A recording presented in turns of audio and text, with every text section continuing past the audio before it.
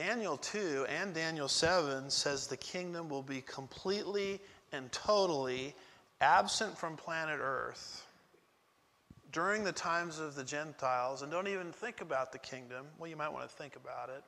But don't expect the kingdom to come until the Antichrist empire comes first and Jesus cataclysmically overthrows the Antichrist empire.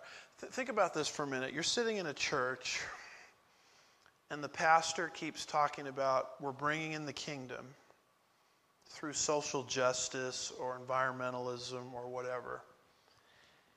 And the next kingdom on the horizon is the feat of iron and clay, which is the Antichrist kingdom. Whose kingdom is that pastor building? He's not building God's kingdom at all. He's building the devil's kingdom. And he doesn't even realize it. And most of Christianity doesn't realize it because they've never been taught this precise chronology, that I'm trying to develop in this particular lesson. There's a lot of people running around that are going to tell you that the stone cut without human hands came in the first century.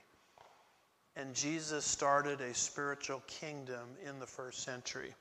J. Dwight Pentecost explodes that myth by explaining why Daniel 2, verses 44 through 45 has to be future. Christianity did not suddenly fill the whole earth instantaneously at the first coming of Christ. It took Paul several decades before the gospel even penetrated Rome. Christ never destroyed the Roman Empire. The Roman Empire continued to function centuries after Christ left the earth. There was no 10-king confederacy covering the whole earth in the time of Christ.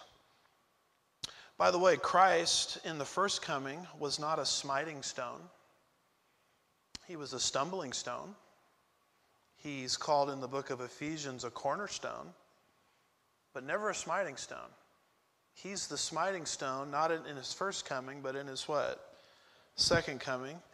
Beyond that, Christ did not destroy all the kingdoms of the world. I mean, the stone cut without human hands is going to destroy all the kingdoms of the earth and grow till it fills the whole earth. Jesus did no such thing in his first coming. And also, we're not in a political kingdom now. The church is not a political kingdom. The church is a spiritual man, a spiritual body of believers.